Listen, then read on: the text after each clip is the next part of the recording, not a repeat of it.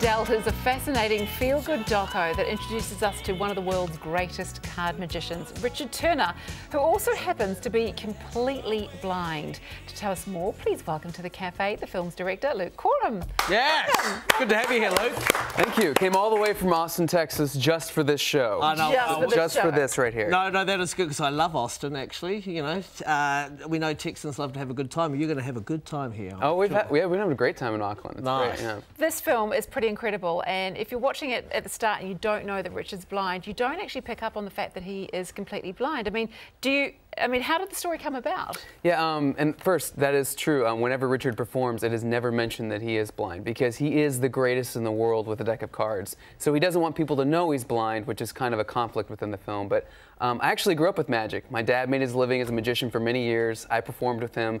And after I finished my first film, he introduced me to Richard and was like, "You have to make a film about this guy. He is unbelievable." And yeah, so it's been a 3-year journey making the film. And I guess you would have learned a lot about him while you were making it, but was it his skill or was it his attitude by the time you finished making this doco that you were more in love with, I guess? Well, I think the hook was, you know, he's the best in the world and he's blind, but really what the film gets deeper in is how he doesn't want people to know that he's blind because he wants people to treat him you know, like when people would say, "Oh, you're blind," they'd be like, "Oh, well, then they lower their standard for what they're going to see for his talents." Exactly. And so his whole life has been fighting that. And his sister also went blind, and she handles it differently. She has a seeing eye dog and a cane. And Richard, he absolutely refuses to do that. And so there's some conflicts that arise in the film. So Richard's walking along and he doesn't have a cane or anything. He's got his wife who leads him. I loved his sisters though. She's got this little gadget which she can take it's like a scan of money and it tells her what dollar bill is, or it's like if it's $1, so she can scan her money. Yeah, she's super independent. You know, she doesn't want anyone to help her.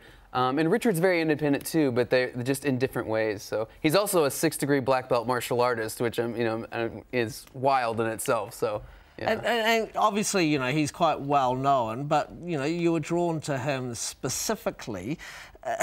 Was it anything off limits that you weren't allowed to film when you were making it? Yeah, so the film has a lot of cinema verite where it's kind of like fly on the wall approach where we follow him. Richard is a complete performer and he's actually a little too open, okay? Right. So there's a lot of times where we have to say, "Richard, I don't want to film that." Like he would call me and be like, "I'm about to go in for surgery. Do you want to film this?" Like, "Richard, no, I don't need that for the film." So the thing about Richard is that he's also always got a deck of cards in his hands, hasn't he? And he opens up the cupboard in his room and it's basically wall to wall with decks of cards. Yeah, if he was sitting here right here, he'd be shuffling cards. He never puts them down. He falls asleep with them.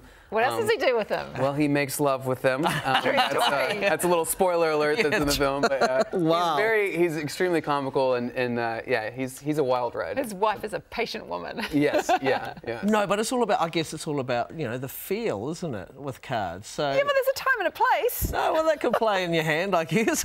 It is very soothing to him, actually. He has them in his hand all the time just because it's very soothing to him. Right. Gives him something to be connected with. And think about it, if you can't see anything, it's nice to actually always be having something that you're in contact with. And I think that's something for him. And he tests cards for a company. Yes, yeah, for U.S. Playing Card Company, makes all the playing cards for Bicycle and B, a lot of the ones you see in casinos, etc. He's actually their card touch analyst. They say he can feel within 1/1000th of an inch. Jeez, you know, what fascinates me is that how does he know that it's not going right, you know? I mean, that's why you got to watch this doco, because there's lots of little twists in it as well. What did he make of the documentary and his family?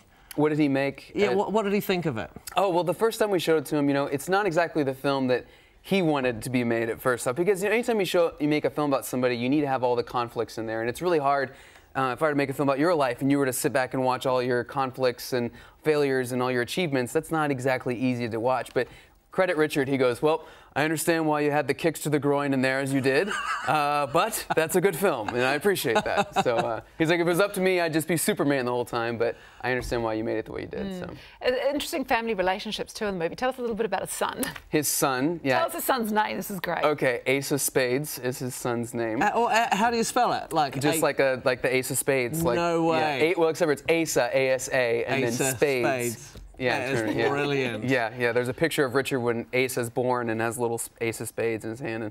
And yeah, it's very, you know, he wanted his son to follow in his magic footsteps, obviously, and stuff, and that's also in the film. So the whole family is very much a part of the narrative arc in the movie. And, you know, that's what I mean, it's a fascinating yarn, full stop. But what do you want us to take away? Because, you know, at the moment, the New Zealand International Film Festival is going off. There's a lot of great documentaries. When we go and see this one, what do you want us to walk away feeling?